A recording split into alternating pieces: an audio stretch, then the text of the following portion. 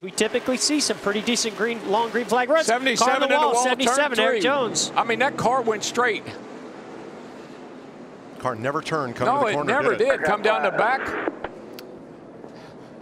Had a flat. He was running 20th. We saw him brush the wall on lap 1, but we're told he cut a left front tire. Well, did he? He probably made contact with somebody else on the left side and cut that left front tire. Yeah, maybe when he got into the wall, he bounced off that wall and got into somebody. And I guess he cut down left front tire, sounds like.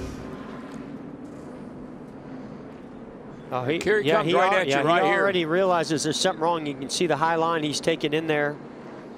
Well, that tire's down. Tried to get it slowed down, a little wiggle, straight in the wall.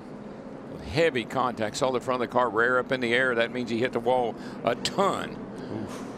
And the car is pretty much destroyed.